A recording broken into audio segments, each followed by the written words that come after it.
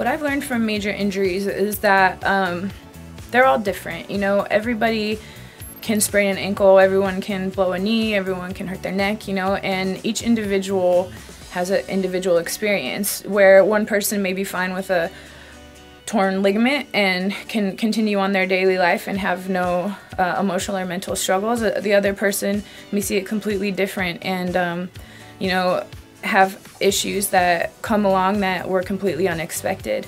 It's a very unique situation to be hurt in nature in general, but as a high-functioning society, it definitely hinders us from being as productive as we want to be a lot of times. So realistically, I just encourage people to be gentle with themselves, find ways to stimulate yourselves that still maintain being social, and really just doing what you can to properly do your physical therapy, because nothing is nearly as bad as if you have to go do the exact same thing over and over again because you didn't do it properly the first time.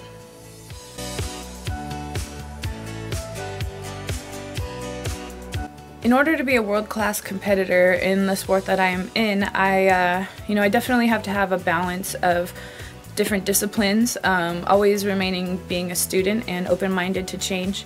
On top of it, there's a nutrition aspect, the physiology of our health, what our diet, nutrition, all of those things come into play.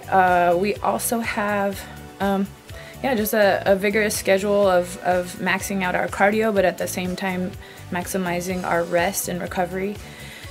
It's a science and it's constantly evolving. It's changed from 10 years ago and it'll probably be different 10 years from now, but you know, keeping up on the times and the most valid information right now based off of different sciences and different physiological testing and research. I train every day. In between fights, it's definitely still a 9 to 5 as far as my workload. You know, that being said, the rest and recovery in between practices is definitely part of the job.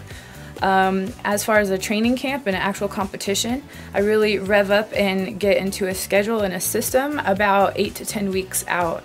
The first 2 weeks being getting in shape and starting to get into a rhythm and routine, and then the last 8 weeks being very structured and very specific as far as everything that goes into an actual competition.